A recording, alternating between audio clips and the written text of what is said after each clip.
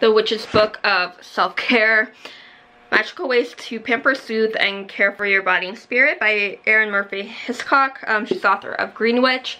And I kind of like how she does her covers, which are really nice. And I do like the navy royal blue. I'm not huge on this pink color, but it works for the color scheme and the color of the font. So it's categorized into different modes of self-care. So physical, spiritual, self-care, magic,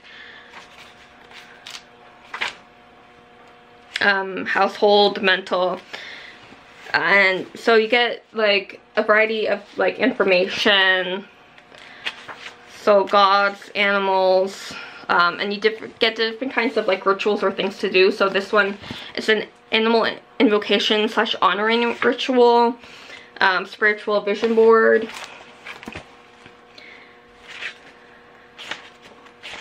daily rituals, meditation, teas, take a class, play music. It gives affirmations, seasonal crafts, so seasonal bauble gift, bauble craft, so like the empty craft Christmas balls type of thing.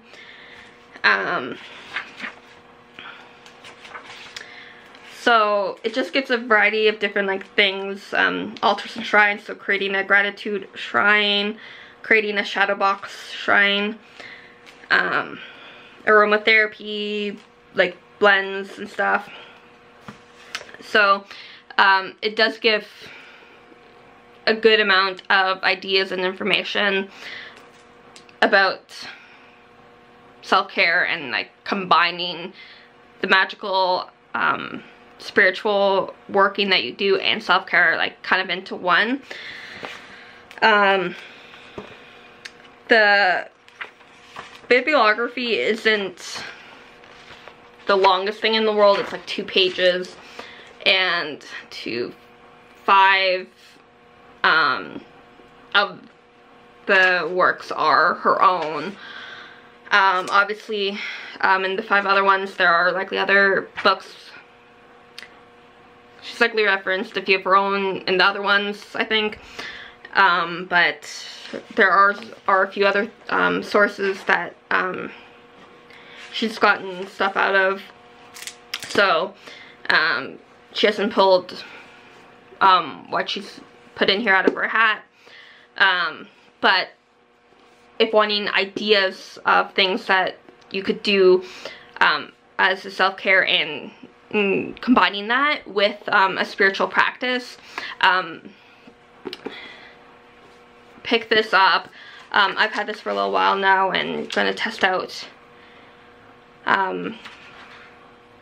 some of these. So yeah, it's a 2018 release, 2020 now, early 2020. But yeah, The Witch's Book of Self-Care. Happy readings.